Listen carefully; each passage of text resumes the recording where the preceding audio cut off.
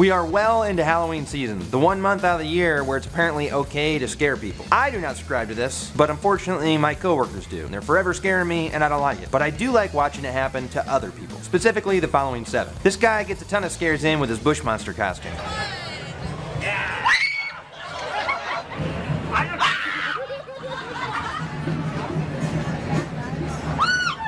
You know your costume's a success when the people that you're scaring ask to get a picture with you.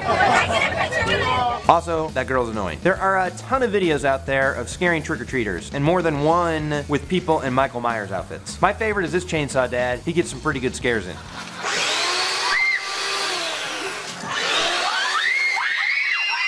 But he knows when to fess up and take the mask off. Happy Halloween! Happy Halloween! This one claims to be the greatest Halloween scare of the year, which is a bold claim. Instead of a person pretending to be an inanimate object, like the bush monster, they turn the tables on you and pretend that an inanimate object is a person. Are you having fun?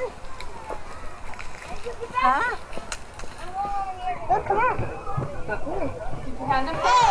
I don't get it either. I feel like this prank is only half over. If they can rig Bill up with a microphone, they could have given him a fake voice. So when the lady got all close and personal to him, they could have put the voice on and been like, "Hello, Candy," or something appropriate. I like this video of a kid getting scared by the fake spider. This kid is a pretty deep sleeper if he can sleep through that first failed attempt, and not to mention the fact that it's like broad daylight.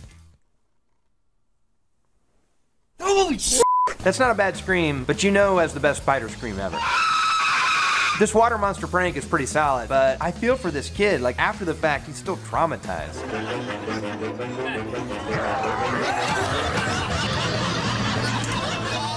This swinging witch one is pretty good if you ignore the dubbed in screams, which are completely unnecessary. Like there's already people here getting legit scared.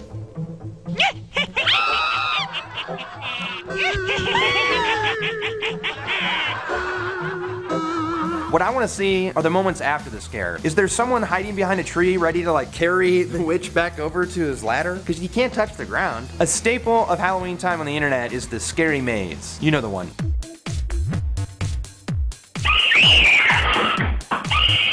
It's like the Rickroll of scare videos.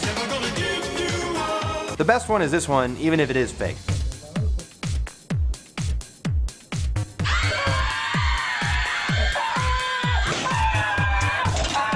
So this guy is clearly Bobby Moynihan from SNL, but is this from SNL? And if so, what episode? Because I do not remember it. Maybe it's before he joined SNL? I don't know. So what's your scary favorite prank? Let me know below. And also let me know if you know what's up with that Bobby Moynihan video. I'm Kurt Myers, and now you know about it.